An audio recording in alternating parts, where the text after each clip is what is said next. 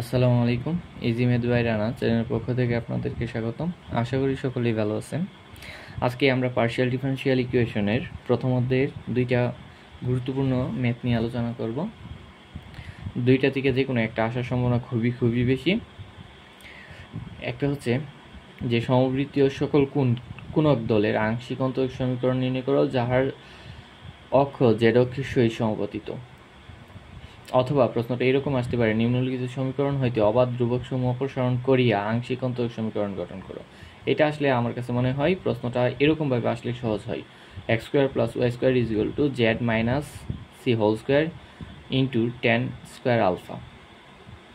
এইটার ক্ষেত্রে আমরা কীভাবে সমাধান করতে পারি?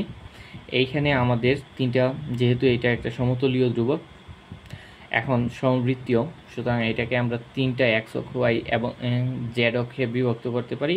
সকল সমবৃত্তীয় কোণক দলে সাধারণ সমীকরণ যার জেড অক্ষের সাথে সমপতিত অর্ধ শীর্ষকোণ আলফা, এই যে অর্ধ শীর্ষকোণটা আলফা এবং একটা শীর্ষবিন্দু, এই বিন্দুটা হচ্ছে 0 0 z। তাহলে আমরা এই সমীকরণটা লিখতে পারি x square plus Y square is equal to Z minus C whole square tan square alpha is equal to 1। এক নং সমীকরণ। আপনারা একটু ভালো করে সমীকরণটা ভালো করে মুখস্থ রাখবেন। যদি এই প্রশ্নটা না এসে এরকমভাবে আসে তাহলে সমীকরণটা আপনাকে লিখতে হবে এমনিতেই। এই এক নং সমীকরণকে আমরা যদি এক্স ওয়াইয়ের সাপেক্ষে আংশিক অন্তরীকরণ করি তাহলে এক্স এর সাপেক্ষে এটার করলে 2x, এটাকে করলে 0 ইজ ইকুয়াল টু এই পাশে করলে আমরা 2 into Z minus C into tan square alpha, কিন্তু এটা এক্স না, এক্স দৈরা নেওয়া হয়েছে, তাহলে এটাকে আমরা জেড রে যদি করি তাহলে del Z by del x R C রে করলে 0। ঠিক একই রকমভাবে আমরা যদি ওয়াইয়ের সাপেক্ষে এটারে করি তাহলে আসছে এইখানে 2y, এটা 0, আর এটাকে করলে আসে Z minus C 2z minus C into tan square alpha into এটাকে যেহেতু আমরা এক্স বা ওয়াই দৈরা নিছি, এখানে এটা তো ওয়াই না, তাহলে এটারও অন্তরীকরণ হবে এটারও, তাহলে এটার করলে del Z by del Y আর এটার করলে 0, তাহলে এটা 2 নং এবং এটা 3 নং। এখন আমরা চেষ্টা করব এই ডান পাশটা সমীকরণটাকে শূন্য করার জন্য। একটা সমীকরণের ডান পাশ বা বাম পাশ আমরা শূন্য রাখার চেষ্টা করি সবসময়। যেহেতু আমরা ডান বা বাম পাশে 0 রাখার চেষ্টা করি, সেই ক্ষেত্রে আমরা বলতে পারি যে এটার সাথে যদি এক্স ওয়াই গুণ করি আর এটার সাথে এক্স গুণ করি তাহলে 2xy, আর এইটা হচ্ছে 2xy মাইনাস যদি করি তাহলে এই পাশ 0, তারপরে এটা ক্যালকুলেশন করলে এটা এরকম আসতেছে, যাহা নির্ণয় সমীকরণ। এইখানে আপনারা এটাকে এভাবে লিখতে পারেন, Y del Z by del X ray P আকারে প্রকাশ করতে পারেন এবং del Z by del Y রে কিউ আকারে প্রকাশ করতে পারেন। তাহলে Y P minus x Q is equal to 0 এবং ইহাই আংশিক অন্তরক সমীকরণ। এই এক্সাম্পল 6টা খুবই গুরুত্বপূর্ণ এবং আপনারা এটা খুব ভালো করে দেখবেন যে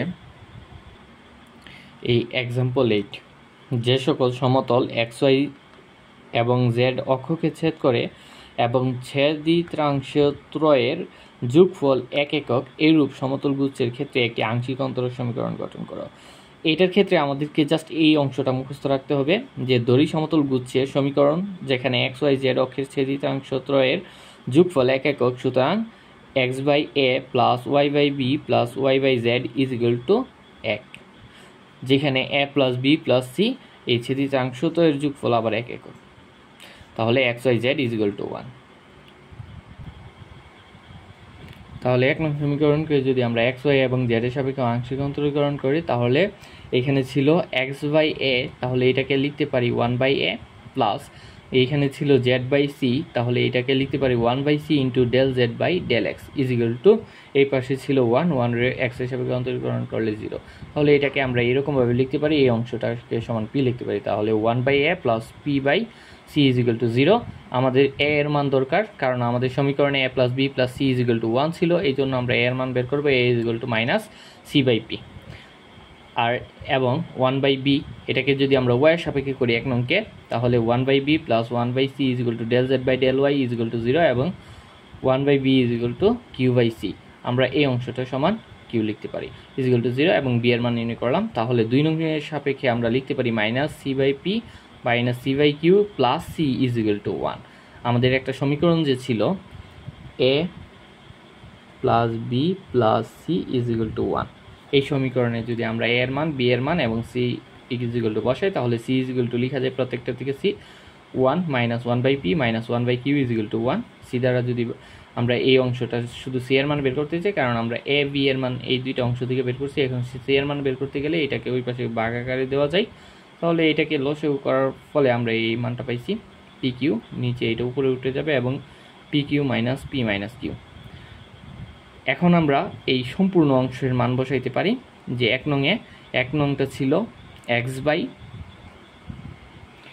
এটা ছিল 1 নং সমীকরণ, এটা ছিল 2 নং, আর x by a plus y by b plus z by c is equal to 1, এটা ছিল 1 নং। তাহলে এই 1 নং এ যদি আমরা এটা বসাই, তাহলে এখানে ছিল c a is equal to c minus c by p, এখানে তো x ছিল, তাহলে এটাকে আমরা বসাইতে পারি। এত যেহেতু নিচে ছিল নিচে, এই জন্য এটাও সমীকরণটা উল্টায় যাবে, তাহলে px বাই c।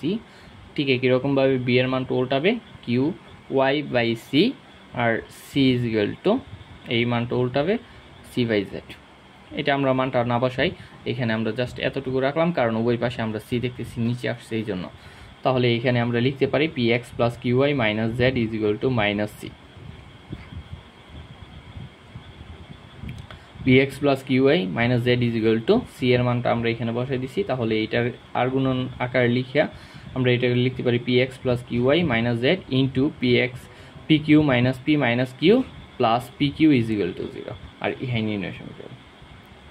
এই দুইটা আপনারা খুবই ভালো করে পড়বেন, দুইটা অঙ্ক। এই দুইটা অঙ্ক থেকে যে কোনো একটা মাস্ট শিওর আসবেই ইনশাল্লাহ, আশা করি আর কি। আপনারা এই দুইটা অঙ্ক ভালো করে পড়বেন, আর এখান থেকে দেখলে 10 নম্বর অঙ্কটা ভালো করে দেখতে পারেন। যে প্রশ্নটা শুধু আপনারা একটু দেখে রাখেন প্রশ্নটার জন্য, যে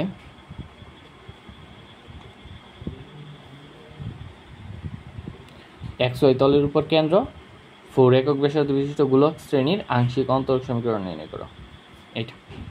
এটা অনেক সহজ আছে, আপনারা দেখলেই পারবেন ইনশাল্লাহ।